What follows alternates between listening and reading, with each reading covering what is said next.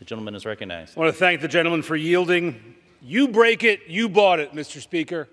That's not a Republican saying, that's not a Democrat saying, that's just a widely accepted premise in our culture. You break it, you bought it.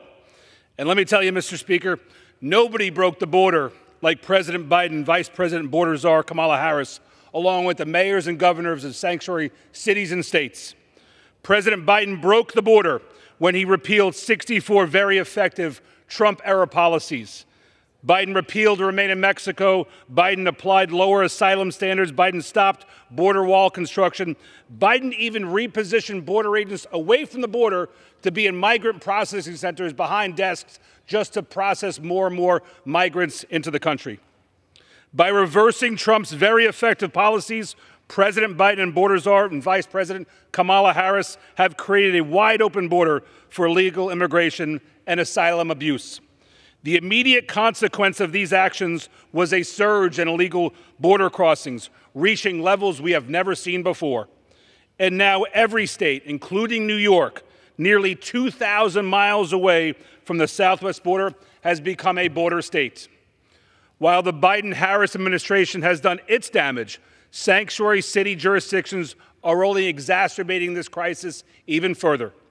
When cities like New York adopt sanctuary policies and forbid local law enforcement from coordinating with federal officials on enforcing immigration law, they send a huge signal to those who are in our country illegally or those who would break our asylum laws. The message is, come to New York. Come because we will not enforce federal immigration law here.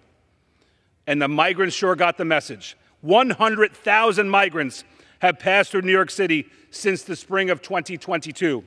And at the height of the crisis, there were over 64,000 migrants in the city's care, all at the taxpayers' expense. And New York's governor recently proposed $5 billion more to address New York's migrant crisis at the same time she proposed cutting from our kids' public schools. Yet, New York State officials did absolutely nothing to change New York City's and New York State's sanctuary policies. Despite the uncontrolled crisis across the 5 boroughs, New York City has refused to change its sanctuary policies, the very policies incentivizing illegal immigration.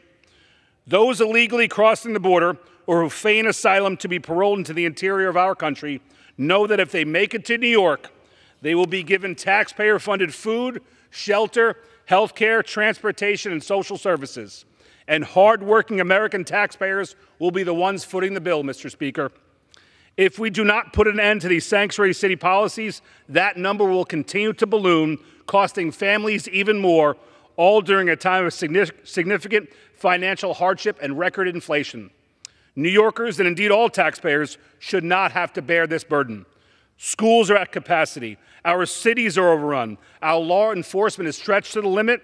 Our social services are being overwhelmed. Our hospitals are overburdened. Local budgets are strained to the breaking point. Homeless Americans are having trouble accessing shelter services, and migrant children, many unaccompanied, are being exploited by smugglers, traffickers, violent gangs, and they are being put to work illegally or worse, abused and trafficked. And yet, instead of changing course, cities like New York have had the audacity to turn around and demand more money from taxpayers from non-sanctuary jurisdictions to fund their failed sanctuary policies. Well, today, Mr. Speaker, enough is enough. My No Bailout for Sanctuary Cities Act is about accountability. It's about ensuring that cities and states that refuse to enforce federal laws are not rewarded with federal dollars related to their defiance. Let the policymakers from sanctuary jurisdictions hear us loud and clear. If you incentivize illegal immigration in your city, knowing full well the migrants will come, don't come to the federal government for a bailout. Let me make something also abundantly clear. This legislation will prohibit federal funding from going towards fueling the root causes of the migrant crisis. In no way, Mr. Speaker, can this legislation be construed to harm school systems, law enforcement, and other benefits for American citizens.